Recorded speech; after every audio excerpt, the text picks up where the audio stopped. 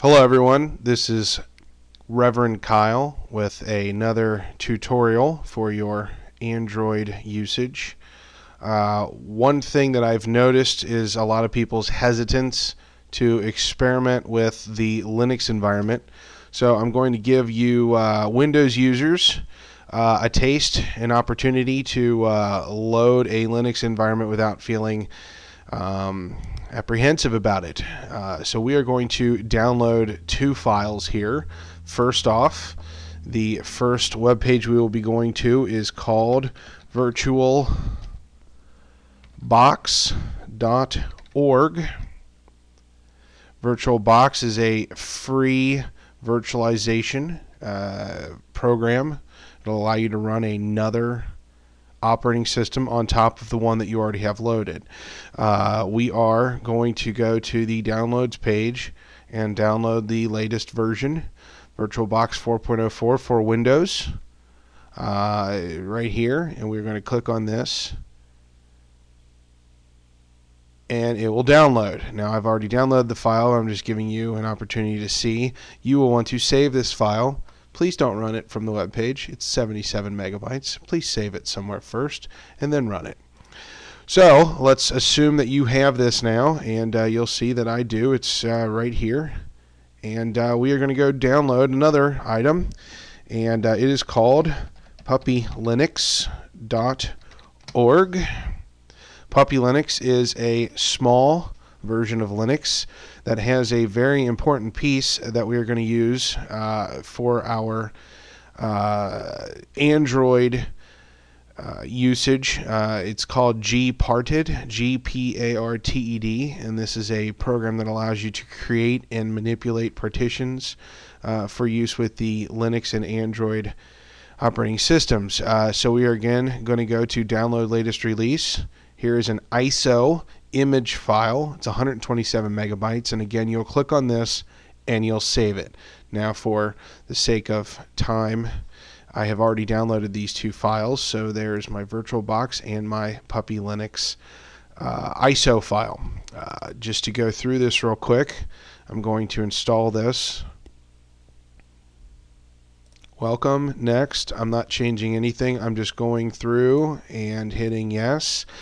Be aware that this last item said that it's going to, and I apologize because I went through it too quickly, but it said that it is going to interrupt your network connection very temporarily. Just be aware of that. So when you do go to install this, make sure you're not in the middle of doing any other type of I don't know, streaming or downloading perfectly legal torrent files.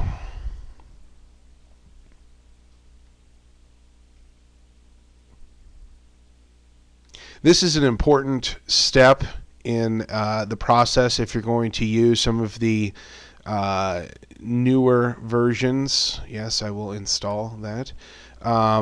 The newer versions of some of the ROMs for specifically the Milestone XT720, and again let's just always trust install.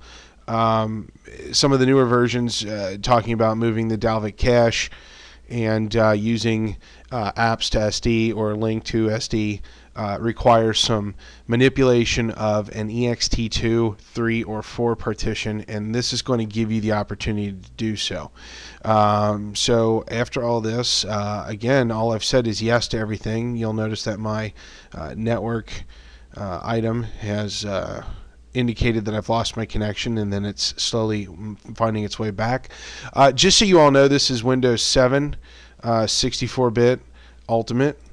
Let's see here. So I'm saying to launch it.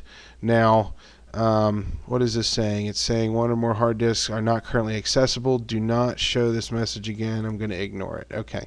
So it already has, I've already installed these. I'm just going to discard them just for the sake of,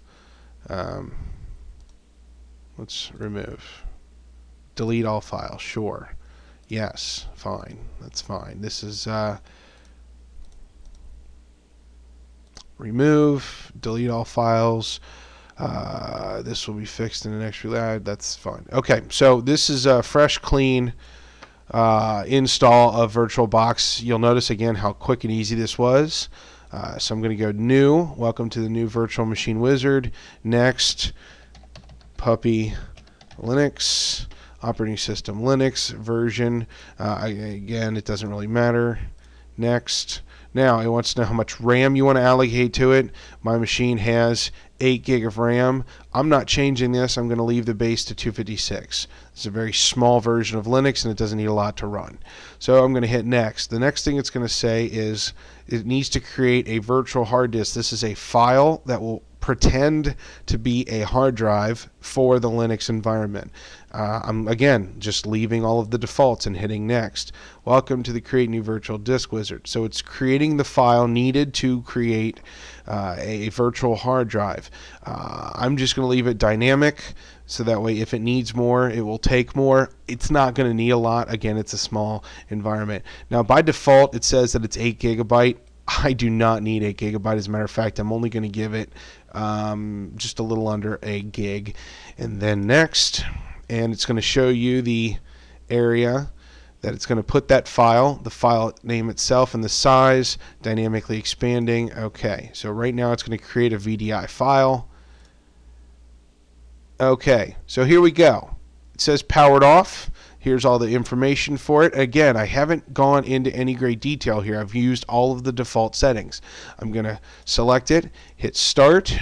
Welcome to the first run wizard. Next, it wants to know where the ISO file is. So I'm going to click over here, and I'm going to go to my desktop, and I'm going to find my puppy Linux ISO and hit open, and then next.